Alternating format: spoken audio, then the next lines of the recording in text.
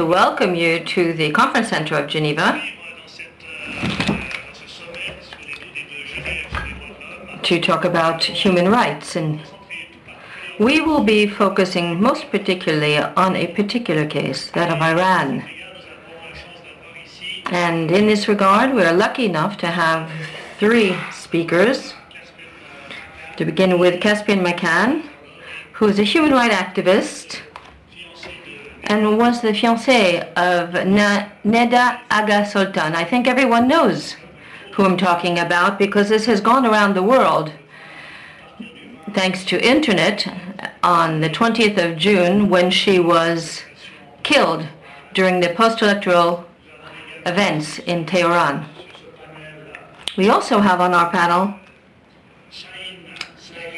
Shaheen Sayeri, who is the Director of External Relations of Human Rights Activists in Iran, and David Sorland, who is doing a PhD and is a specialist on internet freedom in Iran.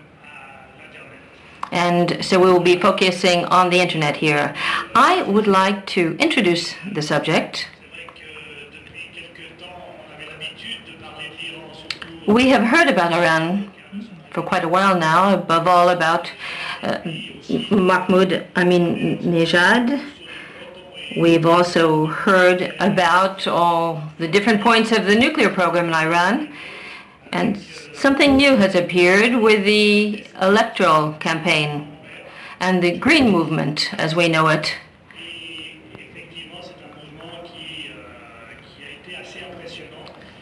This movement has been quite impressive. It is continuing even after the contested elections of the 12th of June. And it's interesting to hear the young people who spoke after this campaign.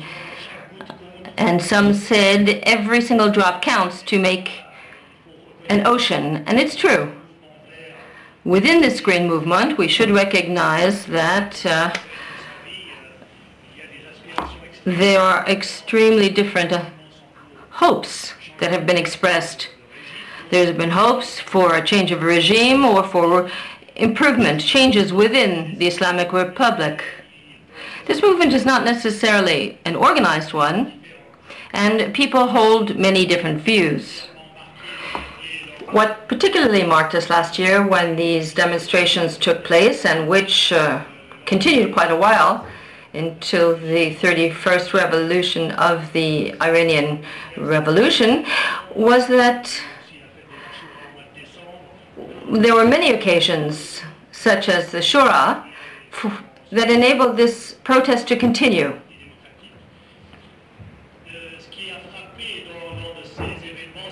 And what struck us, as I was saying, was the use of news technologies. Facebook, Twitter, YouTube were all used to broadcast images that we could see in cities in Iran. A professor was telling me this was the third technological revolution. The first was the constitutional revolution of 1906, when the telegraph played an important role. And then the 79 revolution with a cassette, because Khomeini had returned to Iran, and cassettes, tapes were used to advance the cause. And now it was the new internet technologies. And we will be talking about this with David in a little while. The situation in Iran since last year's elections has changed greatly. We now have a slightly weakened regime with a supreme leader who has been regularly contested by the Green Movement.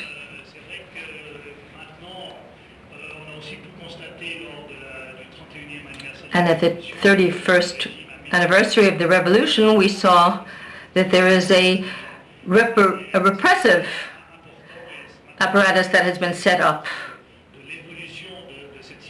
And now we're wondering where this is going to go. And the Green revolution is staying abreast of the situation. Now, concerning the attitude of the regime, what has struck me recently was that as Brahimi Yazdi was arrested, he was the Prime Minister of Foreign Affairs under Khomeini. He was an important figure at the time, and he no longer has great clout in Iran. He is, moreover, quite ill. He was arrested a few weeks ago, and that is a reflection of how weak the regime has become. I will stop here. I will give the floor to the speakers and to Caspian Makan to begin with, who will be giving us his painful personal account. I give him the floor.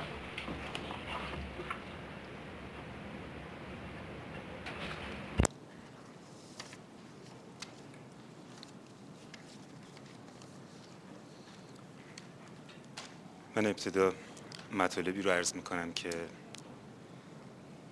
از من خواسته شده که به اون اشاره کنم مطالب. I've been asked to speak about a very important question.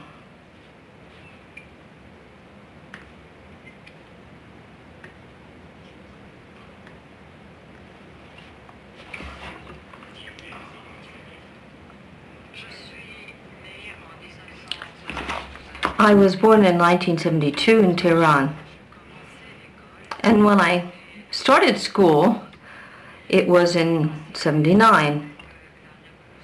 And that coincided with the religious revolution under Mr. Khomeini. At that time, the schools had to close their doors. Everything had stopped in the country. And even though Islam was present at the time, nobody had really realized what this implied when an Islamic authority took power. And people were receptive to the promises made. They thought that there would be more well-being. They thought they would be better off. They thought they would have more political freedom. And that would be added to further freedoms. And therefore they supported the guide of the revolution. And the first thing that was done was to have the preceding government official, to have them step down, to have them either tortured or killed without trial. Now, my parents were civil servants under the preceding regime, and they were also sanctioned, and their lives were put in danger.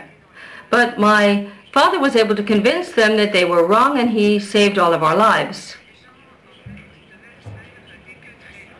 People had to line up in a very harsh winter in order to buy basic staples. But they took to the streets to demonstrate. And our life was turned topsy-turvy. After a few months, schools opened again, but meanwhile everything had changed. I'd never seen such things before. The girls who had been part of our class before were separated. They were sent to a special school. Our teachers had to dress strangely, strange attire. They had to hide their hair, hide their bodies.